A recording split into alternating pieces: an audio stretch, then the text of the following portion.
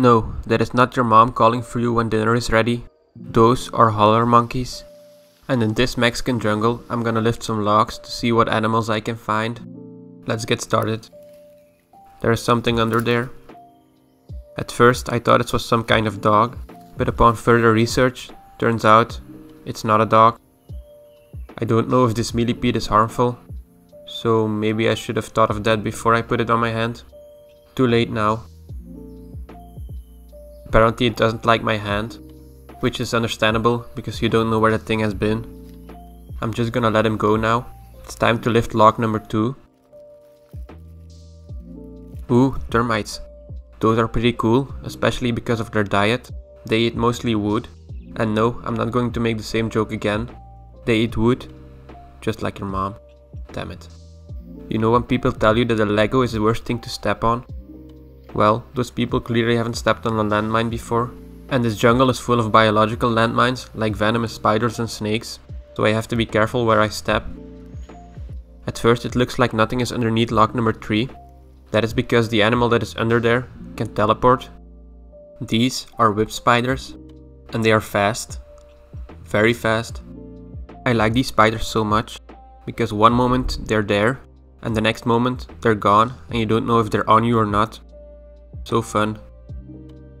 I didn't even have to lift the log to see this one tap dance, but keep watching, especially under log number 5, I find something crazy. But first, log number 4. Do you see the animal?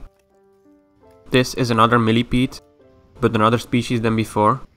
It isn't doing much, so poke it. At this point I was serving as a fly-through for mosquitoes, and then I became fast food because I was running out of the jungle.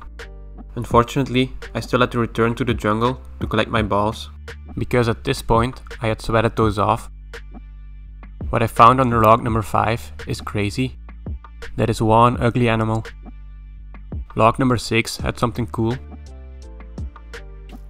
This is a pretty big species of beetle. But since it's just a beetle, it should be safe to handle, I thought. Surprisingly, painful bites. Too late now, but lucky for me, she was pretty chill.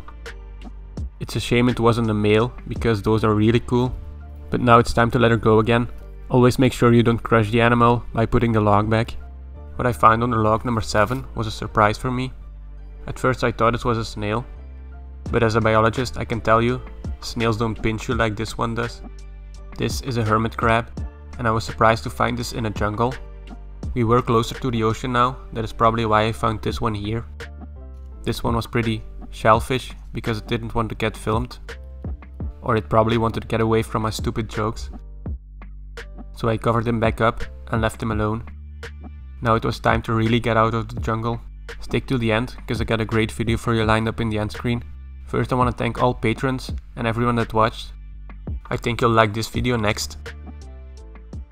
Thank you.